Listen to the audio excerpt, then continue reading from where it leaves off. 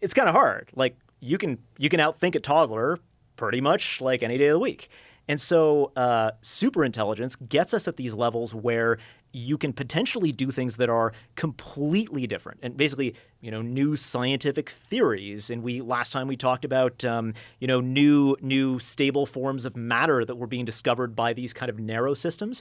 But now you're talking about a system that is like has that intuition combined with the ability to talk to you as a human and to just have really good rapport with you, but can also do math. It can also write code. It can also solve quantum mechanics, and has that all kind of wrapped up in the same package. And so one of the things too that by definition, if you build a human level AI, one of the things it must be able to do as well as humans is AI research itself. Yeah. Or at least the parts of AI research that you can do in just software, by coding or whatever these systems are designed to do. And so one implication of that is you now have automated AI researchers.